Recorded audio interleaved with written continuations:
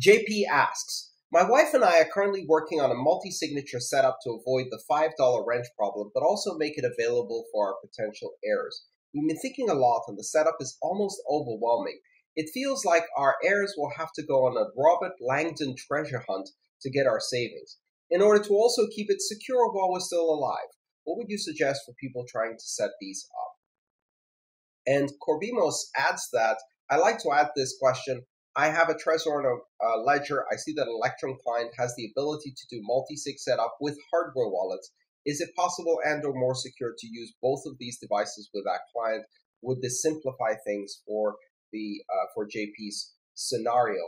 So first of all, a quick explanation. The $5 wrench problem comes from a comic, XKCD, and Randall Munroe's comic. And what it says is that instead of using a multi-million-dollar supercomputer to break encryption code, you take a $5 wrench and you hit the person who has the password until they tell you what the password is. The basic idea is that security can be broken very cheaply through coercion in many cases, and you have to take that into consideration. One of the ways to protect yourself against coercion is to remove control over the keys from your own access. So basically, remove yourself so you don't have access to your cryptocurrency. And multi-signature is one way to do that if there's a 2 of 3 scenario. Another way to do that is to use cold storage that you don't have access to, where, you know, in order to access the cold storage, you'd have to travel to another country and go into a heavily protected vault or something like that. Now, obviously, this depends on how much cryptocurrency you have and what risks you're taking, but there's all kinds of scenarios there. So I think multi-signature is a good solution, but you have to be careful not to overly complicate things. And as Corbimos, the second commenter on that question, said, multi-signature works very well with hardware wallets. So you could use hardware wallets to generate seeds. You can then write the backups down on paper and store those somewhere safely, and use the hardware wallets to compose a multi-signature address. A 2 of 3 is a common standard. You want to keep as close as possible to the standard, using BIP39 for your mnemonic phrase, BIP32 for your hierarchical deterministic wallet. That's exactly what Electrum will do with a multi-sig address. And I would recommend in that scenario that you don't add passphrases to the mnemonic phrase, because it's unnecessary to add that extra layer of security when you already have a 2 of 3 scheme. Whereas if you had a mnemonic phrase that in itself gave you full access to the funds, a single key solution, I would probably add a passphrase. In a multisig, I would probably not add a passphrase. I would also suggest that one thing you can do is, if you can't afford to buy 3 hardware wallets, you can generate a mnemonic phrase on a hardware wallet, wipe it, and then generate another mnemonic phrase. So you could create a 2 of 3 scheme where 2 of the keys were on hardware wallets and live, effectively, where you can do transactions easily. And the third key was only stored as a mnemonic phrase and kept offline at all times. You could even do that where all 3 of the keys are in cold storage. All 3 of the mnemonic phrases only exist on paper. And in order to access this multisig, you have to initialize a hardware wallet, create a transaction and sign it, then reinitialize the hardware wallet with a second phrase, and countersign that transaction. And, for further reading, if you want to look into this, my business partner, Pamela Morgan, has written a book called Crypto Asset Inheritance Planning.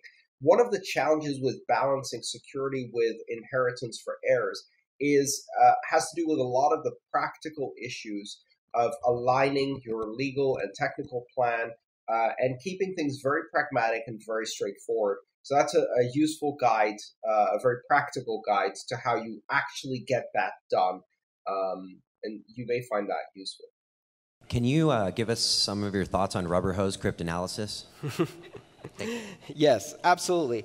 So rubber hose cryptanalysis, or the $5 wrench problem as it's known, is the fact that it comes from a cartoon from XKCD, Randall Monroe. If you haven't seen XKCD, it's fantastic, very insightful, hilariously funny. And it's a two-panel cartoon. And the first panel is, he's using 128-bit encryption. How are we going to break it? Do you have a quantum computer? And then the second panel is, no, I have a $5 wrench. And the implication is you just beat the person until you get their password. This is a problem in cryptography. This is a problem in digital currencies. And the problem is that if you actually control your money fully and you're walking around with access to enormous amounts of money on a bearer instrument that has irreversible transactions, that makes a very appealing target. So the first thing you can do is reduce your control. And the way you can do that, probably one of my favorite approaches, is to use multi-signature technology to diversify the control to the point where you, individually at any point in time, have a minority control stake that cannot be used to transfer money unless some other people who are very suspicious of urgent requests are involved. Right? So the correct answer is, listen, here's a key. You're going to hold this. If I ever call you and I tell you I need you to sign within 24 hours, call the FBI. I've been kidnapped. You do not sign any requests without a 30-day cool-off period. That's a better security mechanism. Now, you also need something to sweeten the pot. And the thing you do to sweeten the pot is you do carry a small amount of cryptocurrency on you anyway, petty cash, your wallet, in order to run a business or do some operational spending. You sacrifice that. And you present the attacker with a very simple, greedy solution, which is, sure, you could try and go that route where they will call the FBI because I don't really have control or access to that money, or there's this nice little pot right here that you can walk away with right now and hope that that works. And it has to be real. You have to really not be able to transfer the money, otherwise you will be coerced. It's not an easy problem to solve, which is why I said the concept of be your own bank has a level of audacity in it. Inheritance problems and possible multi-sig solutions. Regarding inheritance problems and multi-sig solutions, is there a way to be fully in control of your Bitcoin without having to trust any possible heir and still give your heirs full control of your Bitcoin after you died? I'm thinking the best inheritance solution would be a setup that fulfills these requisites, that the money can be moved either by a one-of-one simple signature or by some kind of multi-signature scheme. And the only way to move the multi-signature is to move to a second address also controlled by the one-of-one simple signature with a time lock, et cetera, et cetera. The scheme you're describing, Camille, is a combination of what's called time locks and covenants. The problem is covenants don't exist yet on Bitcoin. A covenant is a type of Bitcoin script that restricts where you can spend the money to, as in where is the next transaction going to. And it allows you to have a template that says you can spend this, but only if you pay it to this kind of address with this kind of signature scheme.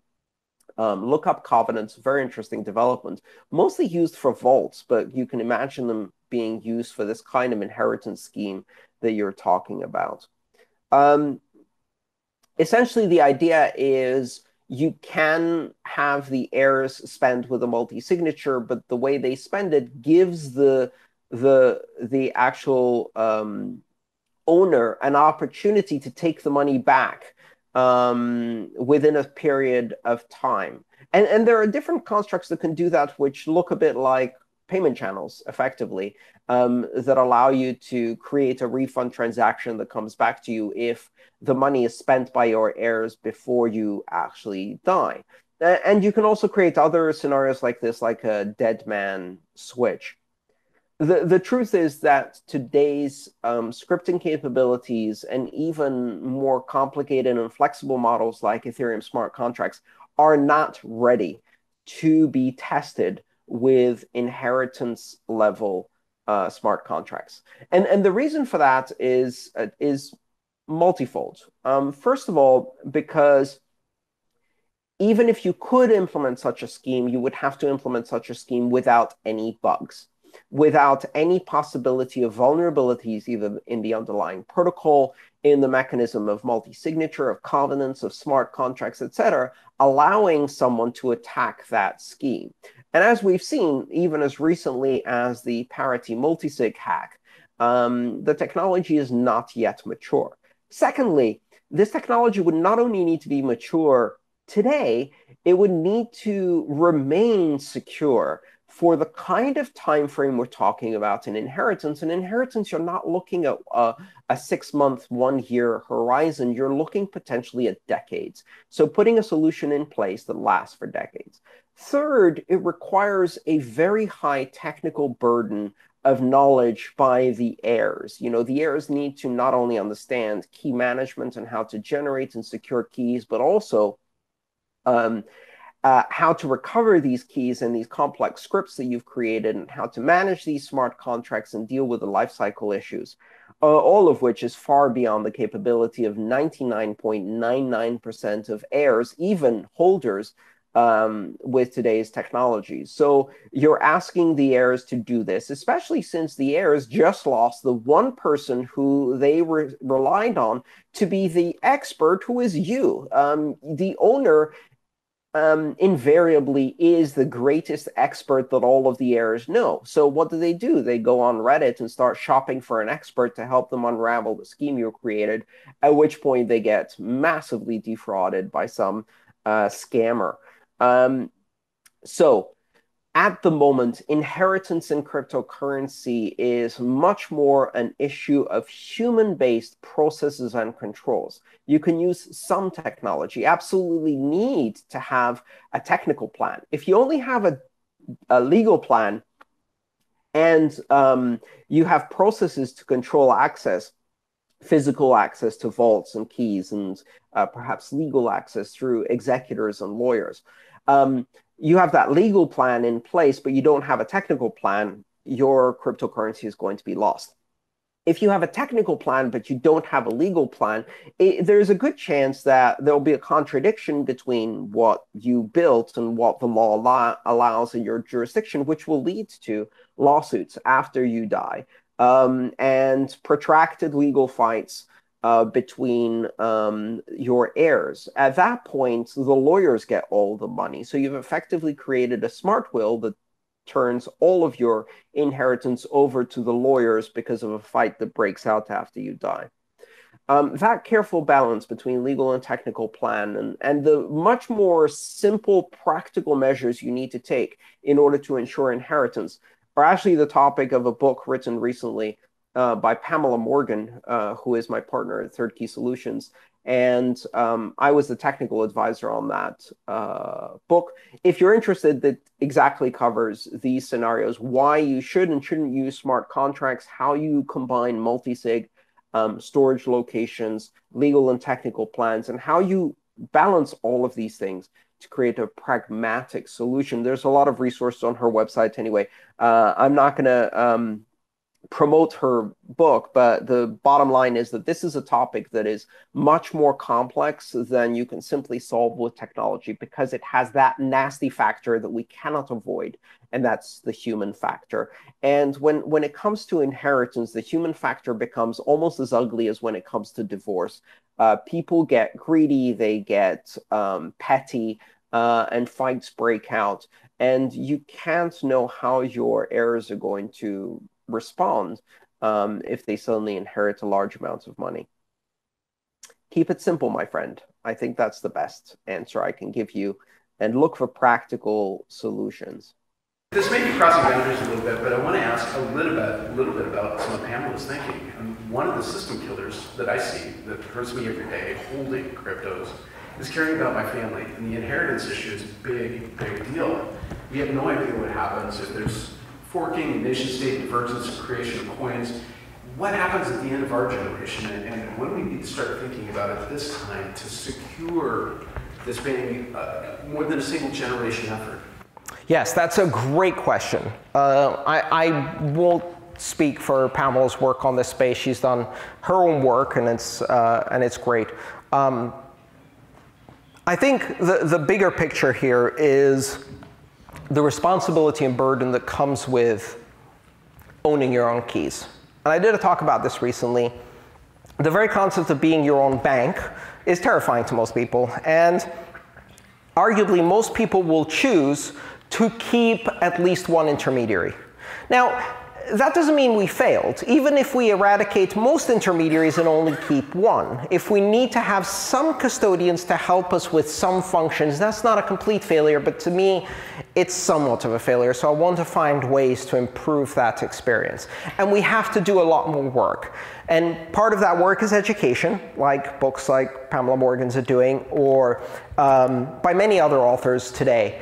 But also people who are working on wallets and user experience and making technology better.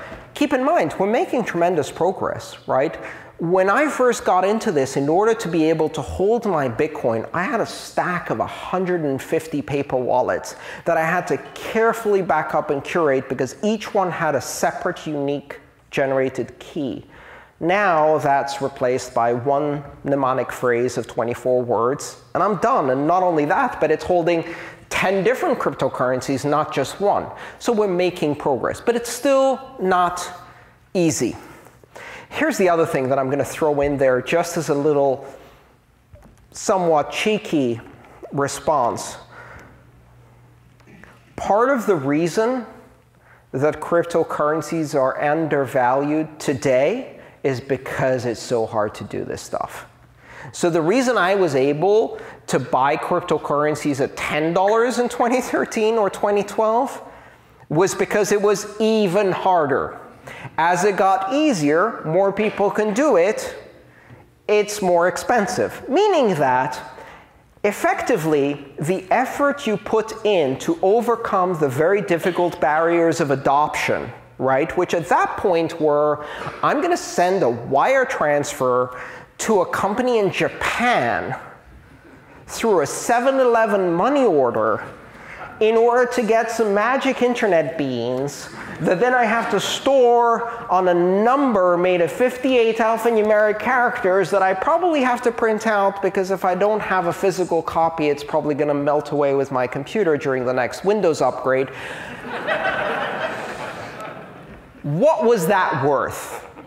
$3 Bitcoin is what that was worth. So the question you have to ask yourself is, when it gets easier, how much did you miss out on? And one way to look at it is that, which is a bit greedy, of course, is like, OK, so I put in the extra effort, and this is really very unfair because it tilts the Gini coefficient. It means that we are already building a massive imbalance in the ownership of wealth in these cryptocurrencies based on who has the technical literacy, numeracy, and access to technology to do these things. And that's a problem. Another way to look at it, however, I think is a bit more optimistic, and that is that the creators of the technology that improves that experience can be funded by that difference in price.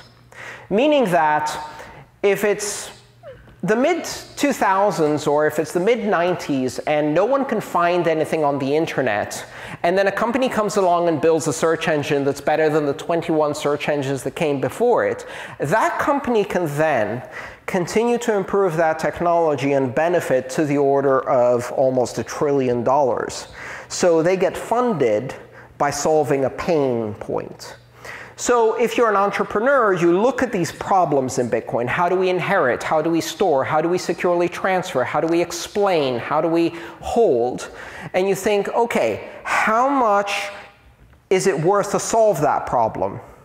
And it's not because I'm going to gain that and become silly rich.